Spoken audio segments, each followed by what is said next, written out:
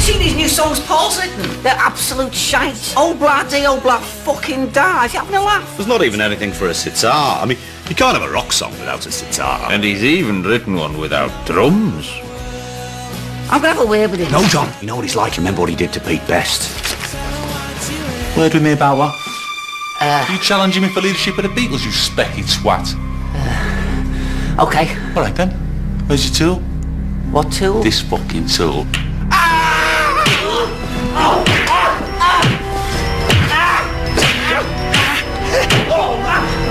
You killed John! No, he hasn't. Who's the daddy, eh? Who's the fucking daddy? You are, Paul! That's right! This is my band, and from now on, the Beatles are going to release nothing but jaunty, whimsical Edwardian ditties, such as When I'm 64 and Your Mother Should Bastard Know. I'm even going to let Ringo sing a couple. But I'm shit at singing. Oh, I know. Hang on a minute, Paul. Oh, John, don't lock boat. We got nice, easy rides, finna, and pension kick in 10 years' time. Then we on easy street.